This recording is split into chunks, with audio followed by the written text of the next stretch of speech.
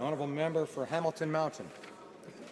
Mr. Speaker, after 2 days of raising the issue in this House, it is obvious the Liberals forgot to consider the needs of women and people living with disabilities in their expansion legislation of the Canada Pension Plan.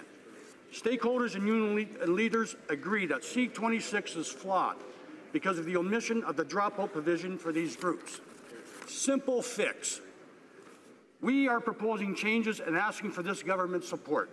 Instead of rushing this expansion into law, will the government take time to fix it by accepting our proposed amendments to making this right for all Canadians? Honourable Minister of Social Development.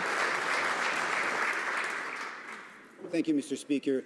All members in this House, including our new colleague from Medicine Hat, are honoured and pleased to take part in this important debate, which signals a historic change in the way in which the CPP is going to assist not only Canadians of this generation, but Canadians of future generations.